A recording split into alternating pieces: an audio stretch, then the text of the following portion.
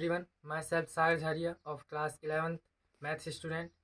Today I am presenting 10th class maths activity number 23 with the help of my model.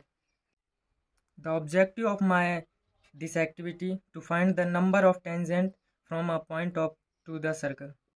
In first circle, when point P is outside from the circle, we drawn two tangent PA and second tangent PB.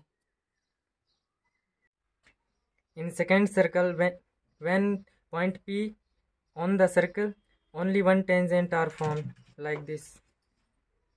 And when the point P inside the circle, the number of tangent which is formed 0.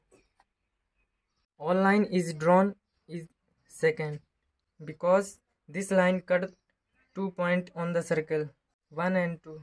So it is form a second. Similarly here also. So the observation of this activity, number of tangent when point P outside of the circle is 2 and when on the circle is 1, and number of when point in the circle number of tangent is 0. This activity is useful in verifying the property that the length of two tangent drawn from an external point are equal in length. Thank you.